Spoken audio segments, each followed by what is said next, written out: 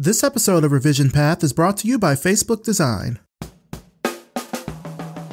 Facebook Design invests in building and teaching designers using the best tools for the job. I asked product designer Keon Lavi what he has learned about design since working at Facebook. I think I've learned that design isn't just about the capital D design. A lot of our work is about communicating with people, collaborating with people, and if you can't get your ideas across and get other people to agree on them, and get other people on board with your ideas, then it's useless to have the idea in the first place. Learn more at facebook.com/design.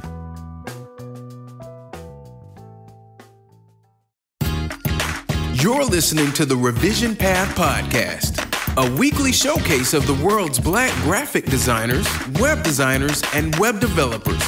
Through in-depth interviews, you'll learn about their work, their goals, and what inspires them as creative individuals. Here's your host, Maurice Cherry. Welcome to the Revision Path Podcast.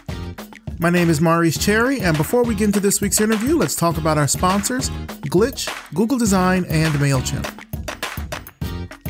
Glitch is the friendly community where you'll build the web app of your dreams. Whether you're into design or coding or music or art, Glitch is the right tool for you. You can start from scratch or remix any of the available projects and make them your own. And if you get stuck on something, just raise your hand and get help from the Glitch community. Get started on making something awesome today at glitch.com. Whether it's defining a branding style in VR or creating a voice user interface that actually feels human, Google Design is committed to sharing the best design thinking from Google and beyond. Sign up for great stories, events, and the latest updates on material design at design.google/newsletter. Again, that's design.google/newsletter. You can also follow Google Design on Facebook, Twitter, and Google+. Did you know that the #1 email marketing priority is personalization? It makes sense if you think about it. You only want to hear from the people and the businesses that you like, and MailChimp helps make that happen with their robust campaign builder and a host of helpful automations. It's email marketing with a personal touch. Sign up at MailChimp.com today for a free account. MailChimp. Send better email. Now for this week's interview. We're talking to Sabella Flagg, a senior interaction designer in Seattle, Washington. Let's start the show. All right, so tell us who you are and what you do. So my name is Sabella, and I am a senior interaction designer here at Artefact, which is located in Seattle. So I've been doing that out here for about 2.5 years now. Nice. I'll tell you a story, and it's funny, I didn't mention this before we started recording, but now that you've said Artefact, it just reminded me that at work, so I work for Fall Creek Software based out of New York, and we were just talking about in our Slack something that Artefact put out recently. You might know what I'm talking about here. Was it the tarot cards? It's the tarot cards. Can you talk about that a little bit? Yeah, so one thing that Artefact is very interested in is we deal with a lot of tech, but a lot of times our clients aren't thinking about the implications of the tech that they're asking us to create. A lot of times we're kind of bringing that to their attention. So something that an internal team worked on that was launched last week were the tarot cards of tech. And so they're kind of like this really light way to engage kind of like your own team or yourself to get thinking about some of these problems that we may have. So some of the things like, what does it look like if someone uses your product too much? I actually started thinking about the negatives of that. What happens when, 100 million people start using your product? Who loses their job? What industries are disrupted when your product comes out? So just to get designers thinking more about those type of implications and not just, how can we make this more visually appealing, or how can we reduce load time? It's like, okay, no, how do we actually launch this without kind of crushing industries and other people? Mm-hmm. What's been the feedback from the card so far? Oh man, the feedback has been great. There's been a lot of excitement around it. People have actually been asking for more of the physical copies. So if you go to the mini site, which is artifactgroup.com/the tarot cards of tech, you can actually download the PDF of this, but there's also a physical deck And so sometimes we've been getting this to clients or just different project teams that we have. And there's been a lot of interest with others to actually get those physical cards as well. So I know that internal team is kind of doing some work on that. And so there might be some future announcements, but you can access it right now in PDF form. Nice. Well, I'll tell you, we are fans of it at Fall Creek. We really like it. I like how the animations and stuff work with it. I think I was telling my boss that they reminded me of the Oblique Strategies cards from Brian Eno, which are kind of like these prompts that are they're sort of meant to stimulate further thought and conversation around any kind of specific topic. But I like how you all have taken them and applied that to tech, and really not just tech as a whole, but like it seems like it's specifically more about kind of the ethics of what you're doing. It's sort of tech, but it's also kind of like ethical in terms of considering the implications of your work. Definitely. Yeah. So talk to me about what you do at Artefact as a senior interaction designer. What does interaction designer do? Because Artefact is a design and innovation consultancy, it means that my day changes based on the type of project that I'm on. And we can have projects that deal with consumer electronics all the way up into building healthcare systems or government work or nonprofit work. It really runs the gamut. And then you get like just your regular design projects as well that need strategy work done behind them. So kind of depending on what type of project that is, it might change what set of skills I need to use in the day. We have a lot of people who are kind of Swiss Army knives. They can do multiple things. They can design, they can develop, they can do strategy, they can do systems building. And then we have, subject matter experts that we know who to go to when we need to talk about data, or who to go to when we need to talk about augmented reality and things like that. So it sounds like what you do kind of applies to a number of different skills. Yeah. It's kind of left brain, right brain all the time. Sometimes you'll spend days where you're kind of heads down, maybe doing sketches and sharing that out to your team. Other days, like, you just spend the whole day just talking. You're just talking about a problem and trying to like tease a solution from it. We have, I think, kind of like the standard innovation setup where everything is a whiteboard because it's super helpful to just be able to get up and just draw your idea out on the walls, and just lots of focus on sharing with your team and getting feedback pretty quickly. It's so interesting how the different titles around design can apply to so many different things. I mean, I feel like just a few years ago, if you were kind of this jack of all trades kind of designer, there wasn't really a good term for that. Like, I know, like, it seems like web designer has now kind of morphed into product designer. Graphic designer, I think, kind of still stays the same. And I know, I'm thinking just personally for a while, because I did do code and design and did strategy, it felt like there wasn't a good term that could really encompass all of those things. And it's hard, especially like if you're looking for jobs. You're like, well, I kind of can do this, but I can also do this. And you want something where you can bring all of your skills, to work. Yeah. It sounds like that's kind of what interaction design is for you. I've definitely felt like it's a title that applies pretty well to me right now. Definitely in the past, I would maybe introduce myself when interaction design wasn't a well-known term as, hey, like, I'm a designer who also develops, and I'm really interested in the thought behind the design. It's like, okay, well, what do you call that job position? And interaction design is, I think, a great way to kind of combine all those things together. Because I very early on realized that I was not going to be happy just making things pretty. Like, if someone asked me to do something and I could see it wasn't going to make sense in terms of usability, I would be stubborn to the point of like making them redo it, or like we'd have long conversations about it. And so as I was kind of traveling from job to job, I was always looking for positions that would allow me to have more of a hands-on interaction with how you're building it from the back end, and not necessarily back end dev, just like, how does this thing work? What does the user want from it? And then we get into using those design skills that I've built up so that it is, visually appealing and beautiful.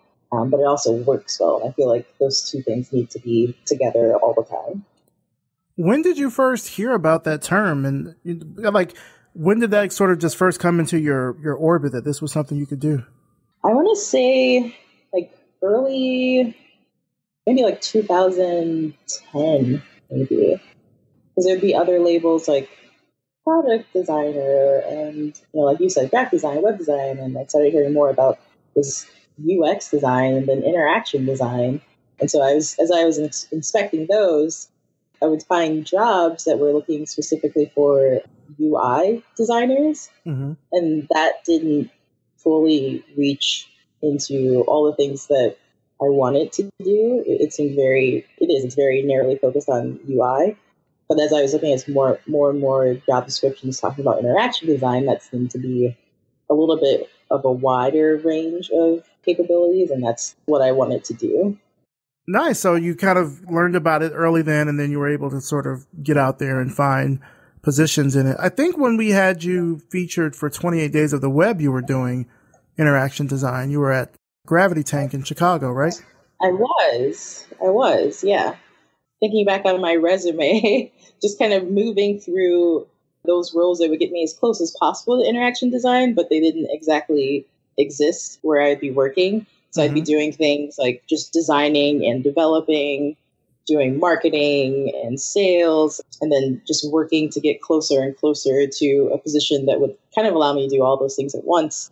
And when I hit Gravity Tank, I found I was able to do that. And then I continued that when I moved here to work for Artefact. Nice. So what kind of prompted that switch for you? Because I know that you had done a lot of time in and around. Are you from Chicago? Mm-hmm. I'm from Chicago originally. Yeah. Okay. So what kind of prompted that big switch to go from Chicago out to Seattle? So I had a couple of friends move out to Seattle after college. And so I'd come out to visit them. And I just love the Pacific Northwest. I love how green it is. I love how like the air feels fresh. You could see mountains and there's water. Like I don't actually think I can ever live somewhere that's landlocked because I grew up in Chicago where we had the lake, and now I'm here in Seattle where we have all these different waterways. And I mean, I absolutely love Chicago. My family is there. I visit a lot, but I'd also grown up there, gone to school there. And after high school, I felt the need to not be in Chicago anymore. And so I went not too far. I just went to Iowa for university. I went to Drake University there and then kind of bounced around. I traveled for a year after I graduated. I lived abroad teaching English in China. And that was an amazing experience. I wish I could have stayed longer. And I've been trying to plan a trip back there now to bring a couple of friends to show them kind of like what I remembered. But the city that I lived in back then has changed so much, kind of like how Seattle has changed so much now from what my friends from college remember.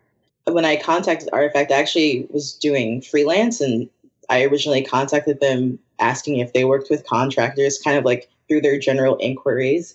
And Dave Miller, the recruiter, got back to me and he was like, you should fly out here and we should have an interview. And as I was leaving Chicago, I was like, this is a lot for a freelance position. And I came back home with a full-time offer, and I knew I wanted to move out of Chicago again at some point. Didn't really have a definite plan of when, but when this opportunity came up, it seems like the when was now. And then I packed up and headed west. Nice. You kind of covered a lot of ground there, so I want to go back. Yeah, from Chicago to Iowa to China. I got a lot to cover there. Let's start with Chicago. What was it like growing up there for you? It was great. And I have to say that with an asterisk because I'm a 90s kid. So as a 90s adult, I look back and I think, oh, wow, there was lots of stuff going on that I had no idea about. Can you explain that? Yeah, so I grew up on the south side of Chicago in Auburn Grisham. Okay. It's the south side of Chicago. It's the lack of resources there. It's kind of astounding.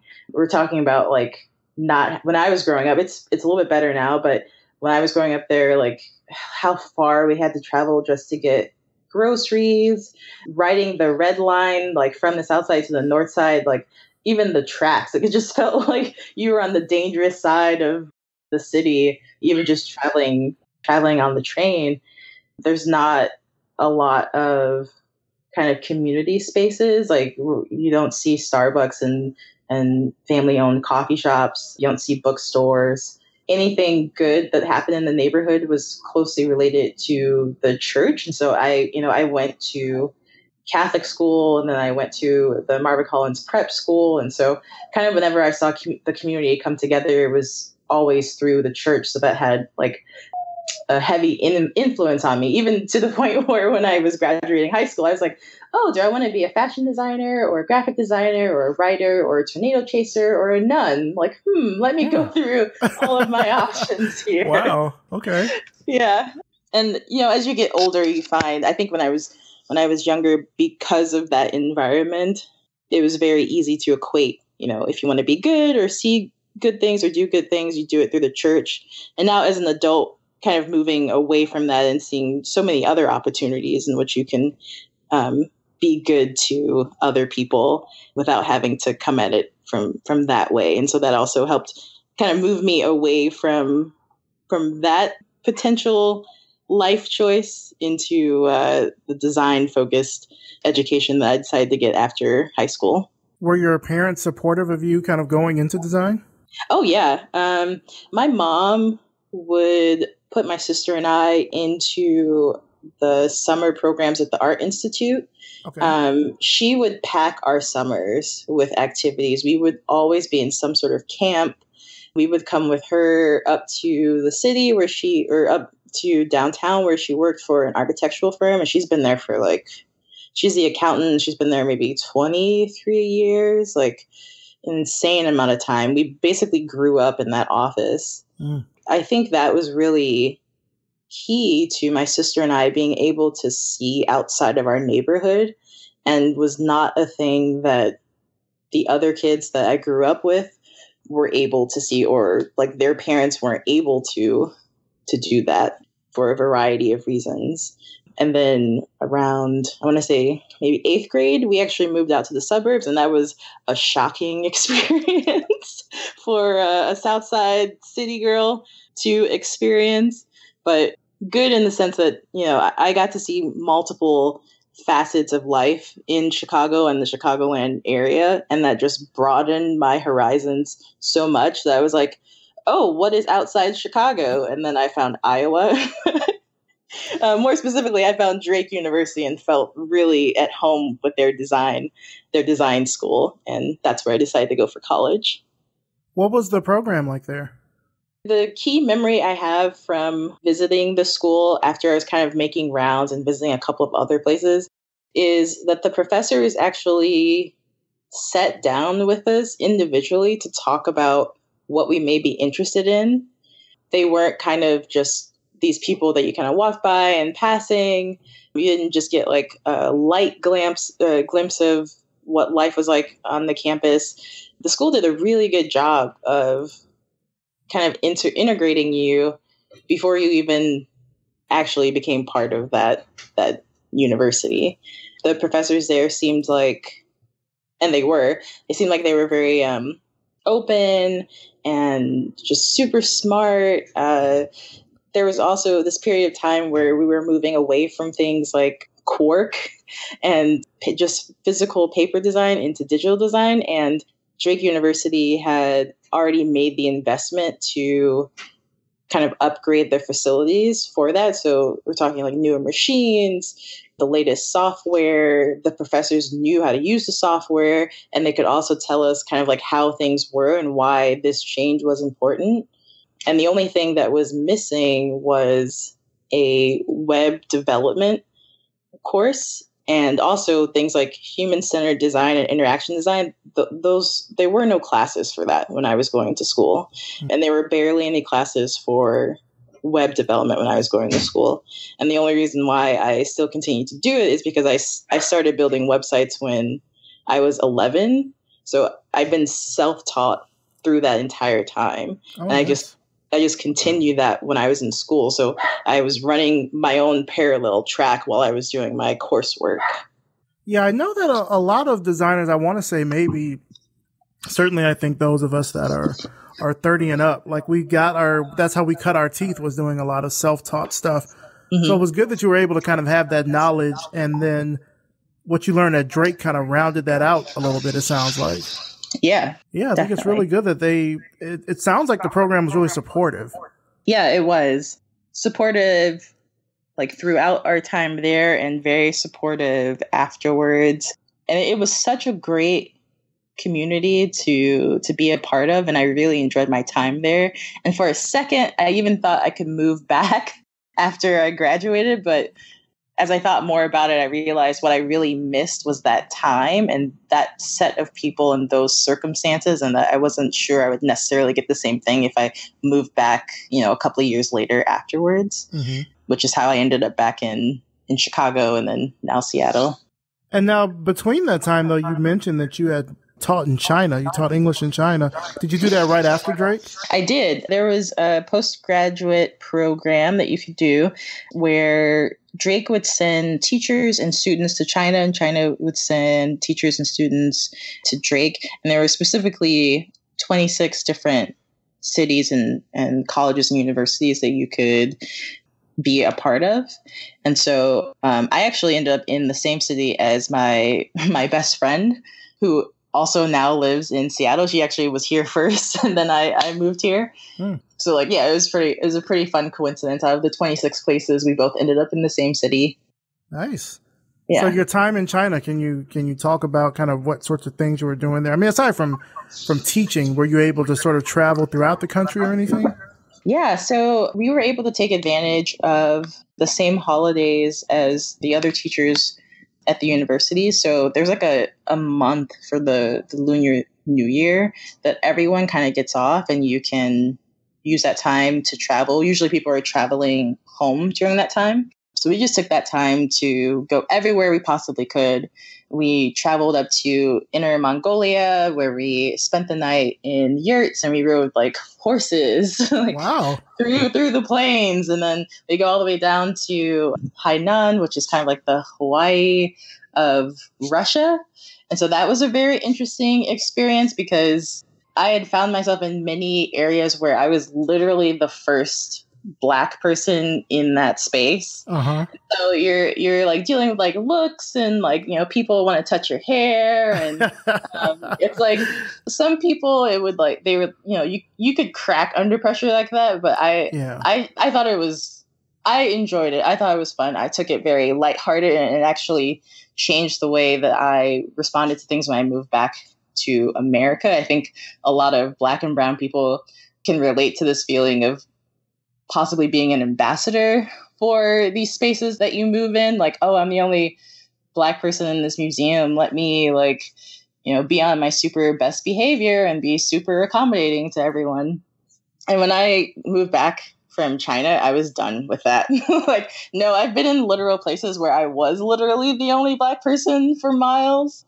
And here in America, like, you can shake a stick and find another person of color. So I don't need to hold that mantle anymore. But when we were traveling through China, I kind of got used to the stares and, the different conversations that we would have about race. And what kind of shocked me was when I would see Caucasian people looking at me with the same shock. And someone had to remind me, like, hey, you guys aren't in Russia either. So wow. They're not used to seeing you either. So that was a fun moment. Interesting. And then from there, you ended up coming back. Did you go right from China to Chicago? Yeah, I came back to Chicago, and I came back in the heart of the recession. So that was a super rough time, because, of course, you have student loans to worry about, and you can't get a job. And yeah, that I think everyone who's lived through that time is scarred by it. Took a while to find work, and then the work you find isn't exactly what you want to be doing. Definitely a moment where I was selling things. I had moved home So I was living in the suburbs and I was working in the city, and I was selling things on eBay to cover the cost of my public transit to get into the city. Oh, wow. And this internship was like, we don't have the work right now, but in a month, maybe 2 months, we're going to have the work and we want to hire you. And I'm looking at my belongings and I'm like, the last things I have to sell are my guitars that I've had since 8th grade. Like, I could sell these things, or I can take this job in the suburbs that I'm not excited about, but it would be a small salary job. I'd be in the suburbs, so I'd cut my commute down and I wouldn't have to worry about this money issue anymore. Or do I wait it out and try and get this job in the city, which is where I want it to be. And I ended up taking the job in the suburbs out of necessity. It's like, well, I'm kind of running out of things to sell, and who knows when you guys will actually have room for me. So I think for a while I would look back on that as a key moment, and I'd wonder, like, oh, I wonder if I'd be working at like a super fancy agency if I had taken that internship in the city, because then I would have been in the city and I would have made city connections and blah, blah, blah, blah, blah, blah. And then that type of thinking like stopped being helpful, because even though I went left instead of right, I still ended up where I wanted to be. I just went a different way. And it took me a while to recognize that. Yeah, I know when I was sort of starting out post-college, my mom would always tell me that like sometimes you have to take those jobs that you don't want so you can later have the time and the, I guess, space to do the things that you do want to do. Mm-hmm. You know, she'd say that those times like help you build character, which can be hard to see at that point when you're like, I got to sell stuff so I can, get into the city. Like, it's rough. Yeah. Going that route, it put me in a lot of positions where I was maybe the only designer or one of two designers.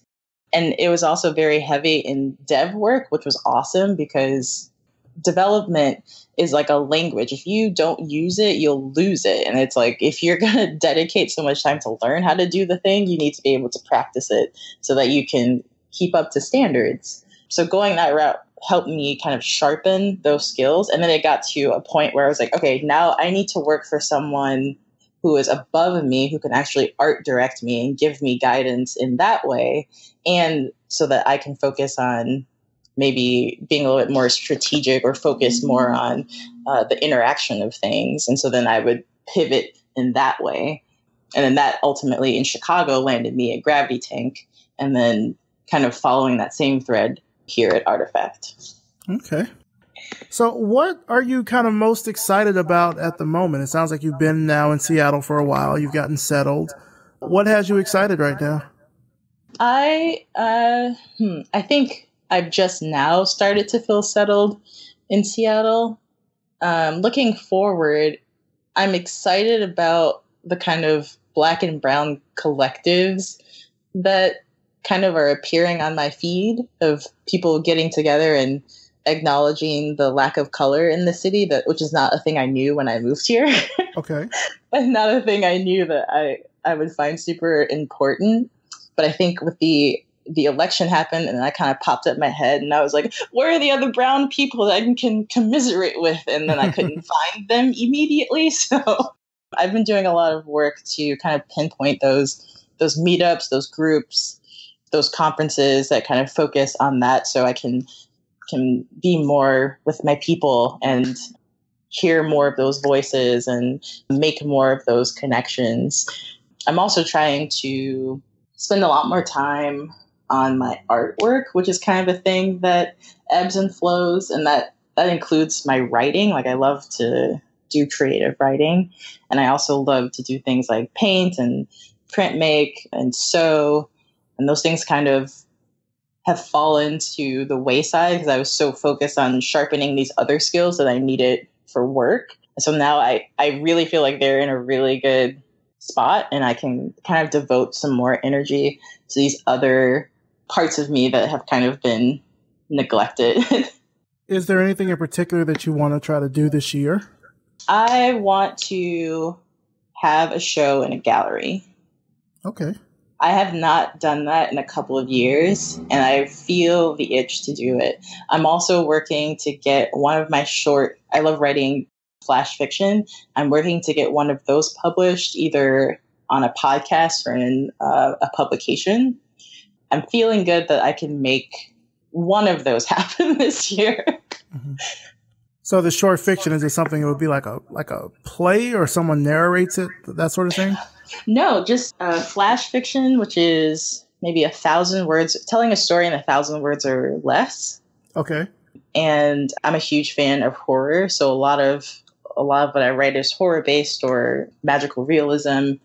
I'm also feeling the itch to write an epic Afrofuturism novel about who knows what, actually. That's where I left off. I was like, I just want to write something space related with Black and brown people. So that's a project on the horizon for me to sort out. Is that kind of a dream project that you want to do, that Afrofuturism piece? It's a very recent dream that came up. And I blame the people I try to channel, which are Issa Rae and Ava and Beyonce. Uh-huh. And I look at these people doing all of these projects, especially Issa Rae. Like, I was following her, the beginnings of Awkward Black Girl, and it's just been amazing to watch all of the projects that she's been able to work on and to hear about the things she's doing in the future. So I'm looking up to these powerhouses, and I'm trying to sort my house in order so that I can I just need to find the thing to focus on and see it to completion.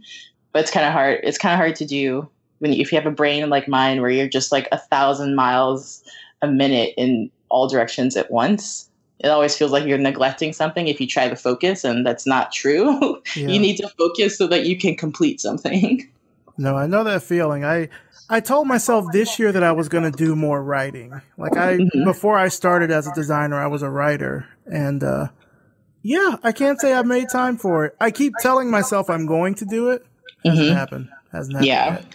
I'm working on it though. Yeah. And there was a Bumble Biz conference a couple of months ago, and the owner of Rachel's Ginger Beer had this really great quote about seasons that I kind of took with me. But what's her name? Rachel Marshall. She said, "There's a season for being quiet and a season for achieving." And I wrote that down, and it just felt really important for me to focus on that sentiment, because I do really get caught up on, if I'm doing this thing now, here are the 10 other things that I'm not doing. And that's not productive, because I cut that one thing short so I can go do 5 other things. Mm-hmm. And so if I think of them as seasons, it's like, yeah, at the end of last year, that was my season of writing. And that meant all I did was write. I completed a bunch of short stories, and I set them up so that when I saw something come across my radar that had an open submission and I thought I had a story that could fit it, I already had it done. It was edited, it was packed up, it was ready to go. And that really helps cut down the time that I'm kind of like, I don't want to come across a submission and be like, oh man, it'd be perfect if I just had this. Like, no, like I spent all of the last part of last year doing that. I have those set. That season will come around and I'll know when it happens. But right now I'm in this season where I'm focused on painting and embroidery and printmaking. And then when that season ends, I'll move on to something else. I like that seasons idea. That's pretty interesting. I'm thinking about, especially now that we're going into the summer, and I was talking with my mom the other day, and she was asking me like, well, what are you doing for vacation? I was like, vacation? I don't know. And the reason she asked that is because before I, got this job, I had my own studio, and I was working nonstop around the clock. Cause when you have your own thing, you know that you're the one that's responsible for bringing in all the money. So I was trying to speak everywhere and take every project and do all this stuff. And like, this is the first time where now that I work for a company, I've got like a paid vacation. And she's like, so what are you doing for vacation? And I was stumped. I really had no idea. I still don't have an idea. I'll be honest with you. I had no idea, like, what am I going to do? Part of me wants to do like a writing retreat. Mm-hmm. Oh, yeah. That'd be so awesome. Yeah. Like go to a city that I've never been to. And I don't know if I'd like get a hotel or Airbnb or whatever, but like go to a city I've never been to and just write.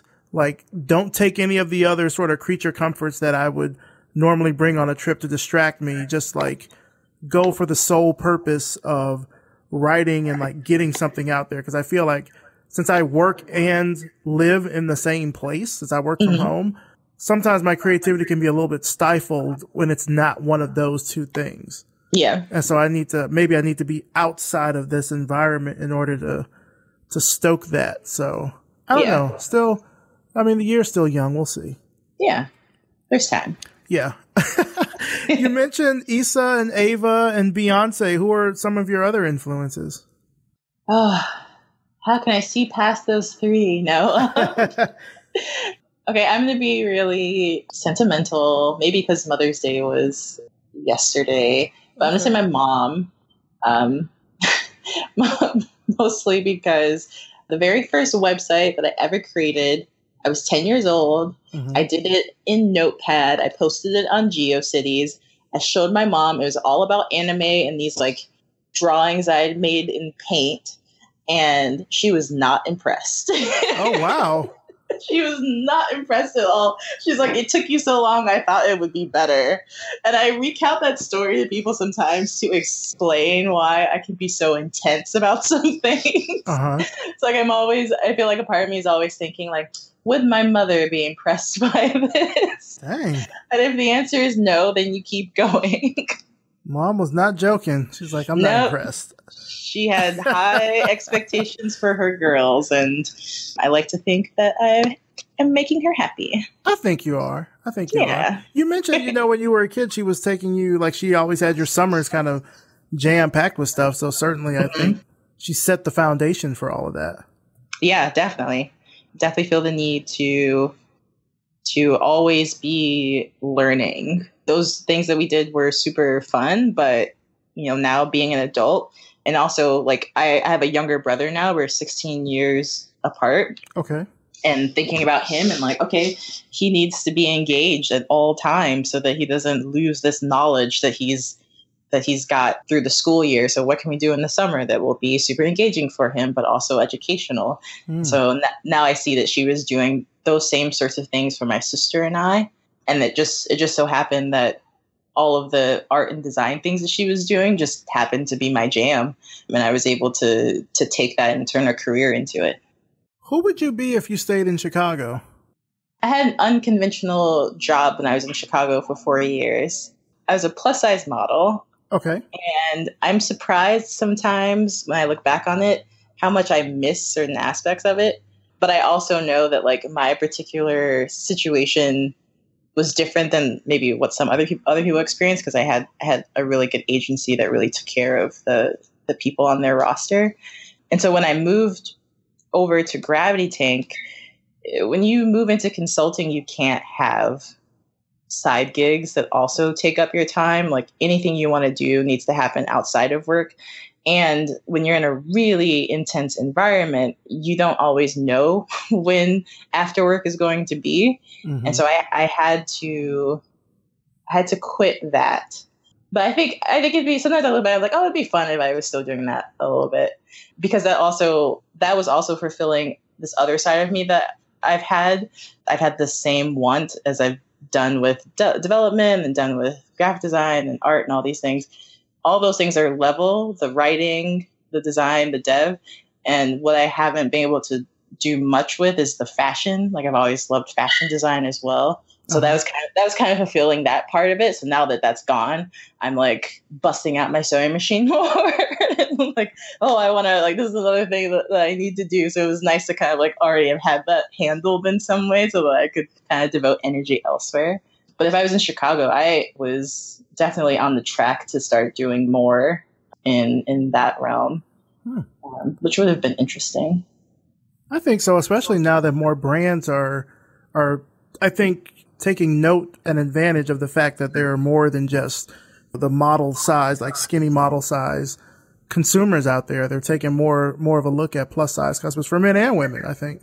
Yeah, definitely. And it's taken them too long to do so. And it was exciting to be part of the industry when that shift was sort of happening, when agencies were adding more plus size models to their books and taking a look at like the gaps that they would have. Like, oh, we say we have plus size models, but we don't only actually have size 8s or size 10s. Is that actually plus size? No.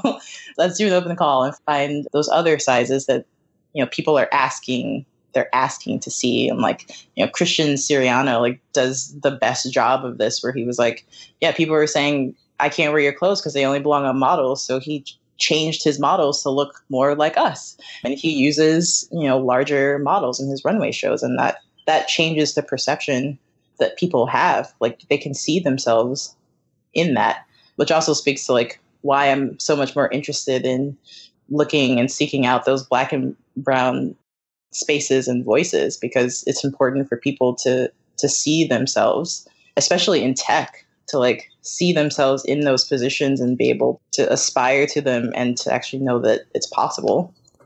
What are some of those groups that are out there? I know of Here Seattle. That's the biggest one. That's the biggest one. Yeah, that's the biggest one that I'm thinking of. And then there's SPOX, which is the Seattle People of Color Salon. And they do a lot with like art collectives and poetry and things like that. And that paired with Here. I know AIGA has been building out their diversity and inclusion. I'm not quite sure where that has landed in Seattle, but I know when I was leaving Chicago, they were really ramping up those initiatives. So looking forward to the same thing happening for the Seattle division.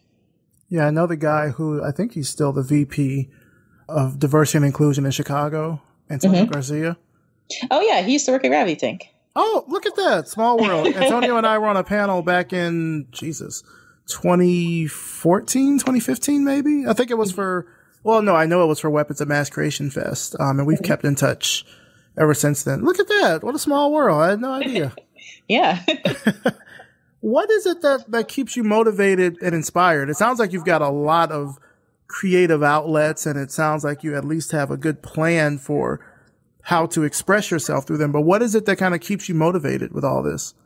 I want to see myself in the spaces that I couldn't see myself in as a child. It's like I could go and visit those spaces, but I couldn't necessarily feel like I belonged there. One example of this is the Kehinde Wiley exhibit was at the Seattle Arts Museum last year, and I went and had this just profound, just like awe-inspiring moment. You're looking at these giant, large-scale paintings of Black people in this museum. Are you kidding? Like, this is the first time I'm seeing that. That's shameful. That's shameful. Like, what year is it? This is the first time I'm seeing this beautiful, amazing, these people, this artwork. And my focus with all of these, and I think that's why my want for this year is to get published and to be in a gallery, is to not be so, not protective, but I tend to do things on my own, kind of in silence. I have all these sketchbooks full of paintings and drawings and designs for things, and I share them with my friends and my family, and that's it. And that was fine for a very long time. That was fulfilling enough for me. And I kind of popped up my head and started looking at what I was seeing in public, and I wasn't seeing as many people like me doing those things, but I know that we are. So then it's like, okay, well, I'm not the most extroverted person.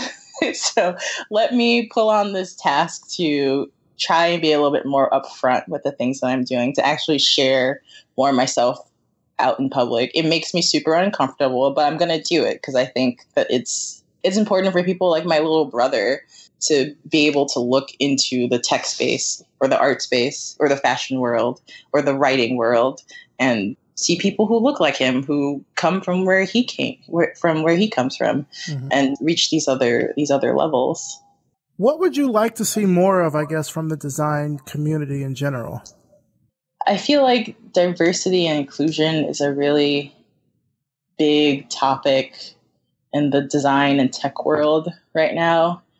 And it feels like a lot of talking and not a lot of action. And I was just watching this small video where they were talking about women who were leaving the tech world because they had kind of reached the glass ceiling, and they're looking at upper management and they're not seeing people who look like them, or they're, steady getting demoted, or having people that they train, having men that they train up get promoted before they are. So what happens is they leave and they start their own successful companies, but then that that limits the pool of women in those spaces to be promoted.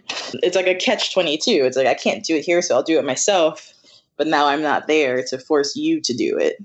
And so I'd like to see more action when it comes to things like that. And people get scared when people talk about quotas or numbers. And it feels very simple if you think of it like very deliberate actions were taken to make the design and tech world look this way. So we have to take equal deliberate action to change it. I like that. I think that's the first time I've heard someone put it in that way. The fact that, you know, we've designed, well, not we, but the industry has been designed to look like this. So in order for us to become more diverse, we've got to design it so it looks like that. And I think kind of the problem that ends up happening is that when that design happens, it's always looked at as a negative. Like, I don't know why they expect this to just happen naturally. Clearly, we left you people to your own devices, and this is what happened.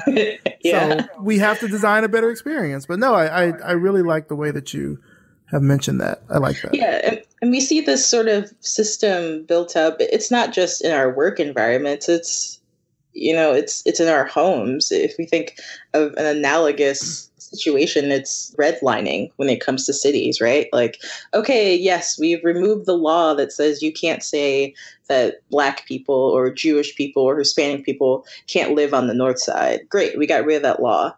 But the banks still aren't giving those people loans so that they can move into those neighborhoods. Or when those people move into those neighborhoods, they are harassed to the point where they are forced out of those neighborhoods. It's like the system, like, you can't just get rid of one piece. You can't just say like, oh, we need more diversity. And then like, okay, yay, we all agree. Okay, we're all done. Like, no, like, okay, what's the next step after that? Yeah, like it's going to just happen in a vacuum or something. Yeah. It's not like we've just randomly showed up, right? We didn't just all of a sudden start working at Google and Apple and all these other places. Like we've been there. We just aren't moving.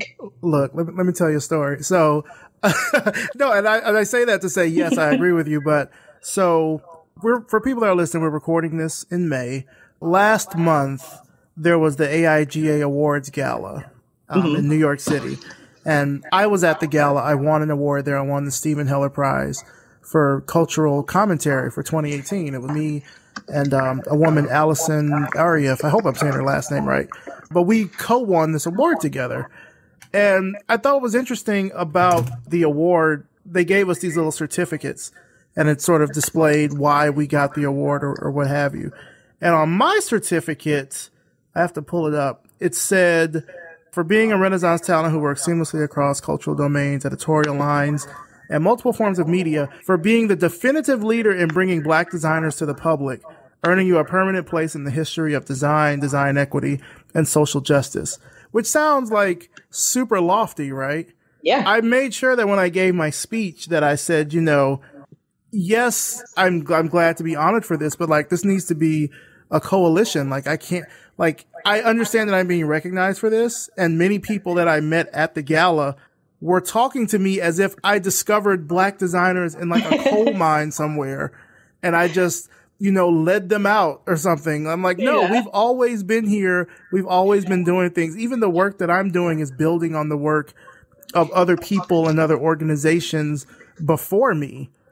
So this is not some new discovery. I mean, I can't tell you how many people were like, I had never heard of Black designers until I came across the Vision Path. And I'm like, really?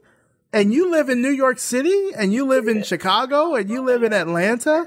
Yeah. It always surprises me when people in Atlanta tell me this, because I'm like, it's Atlanta. Yeah, that's like, crazy. It's really Black here. Like, how have you never encountered any Black designers in it? I don't know. Anyway, but no, I agree with you there. I mean, certainly we're not some new novel thing. We've always been here. We've always been making the work. And I think it's great now that we're being recognized and celebrated for it, you know, especially across multiple, I guess, areas of media. But I think design, certainly we're starting to see that more and more.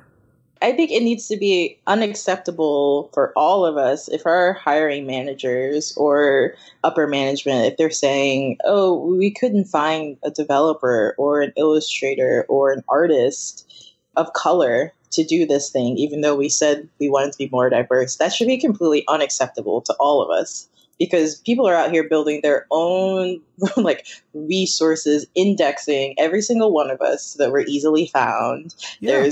There's what you're doing here with Revision Path. There's women who draw. There's people of craft. Like, we are literally a Google search away, and we have credentials to back up our work. So you can find us. That's not an excuse anymore.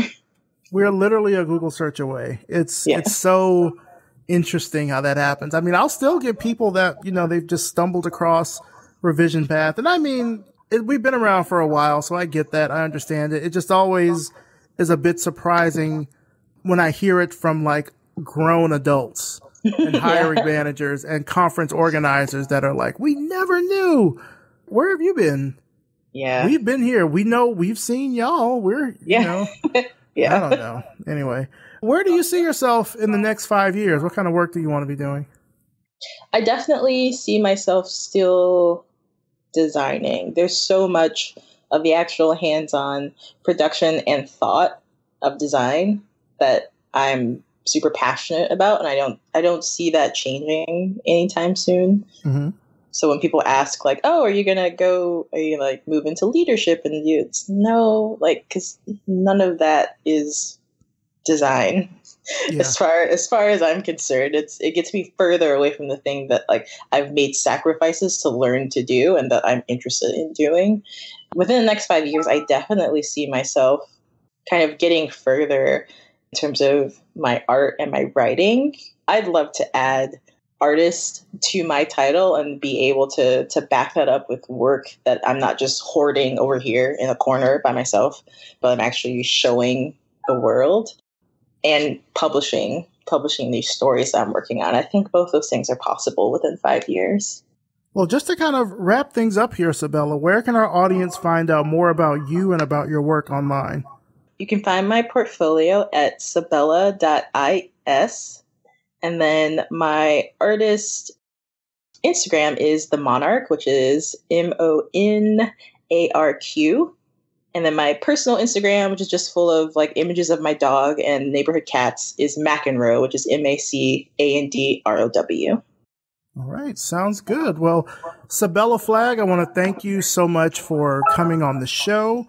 I want to thank you just kind of for sharing your perspective on where you've been and how it's sort of taken you to where you are. I know that when we kind of started, you mentioned that, career paths aren't really these linear things anymore. And I mean, for you, you went from Chicago to Iowa to China to back to Chicago to Seattle. I mean, I think it's important for people that are listening to realize that your journey as a designer doesn't have to follow a certain path.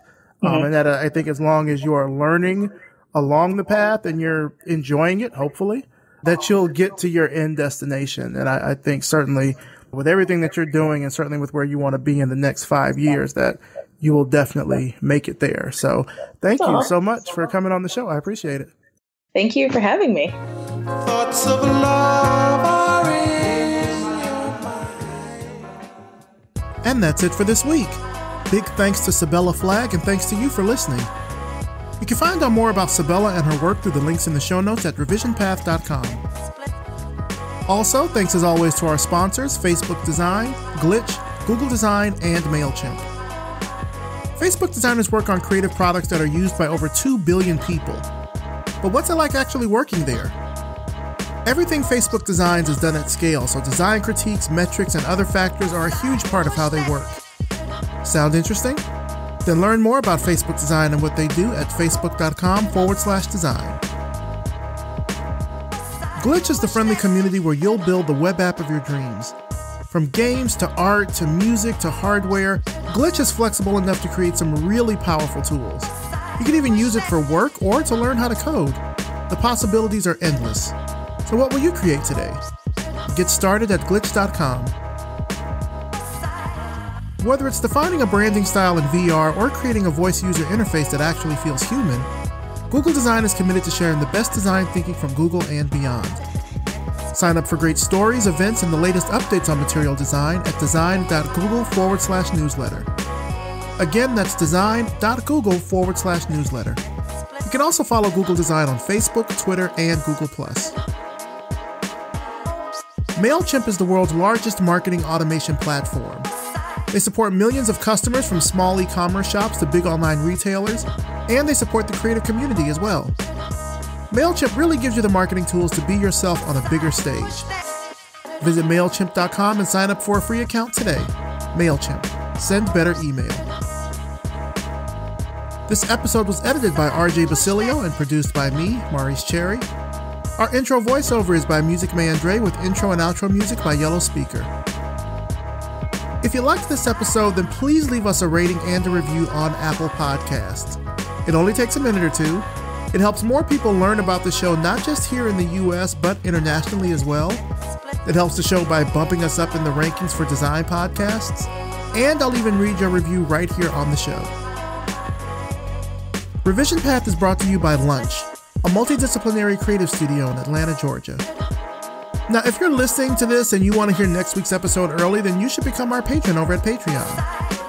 Now more than ever, Revision Path needs your support to make sure that stories about Black designers and creatives in our field are being told in their own words. So if you support us, if you support our mission, just go to patreon.com/Revision Path and pledge today. For just $5 a month, you can get access to behind-the-scenes information about the show, upcoming interviews, and so much more. Thanks so much for listening, and we'll see you next time.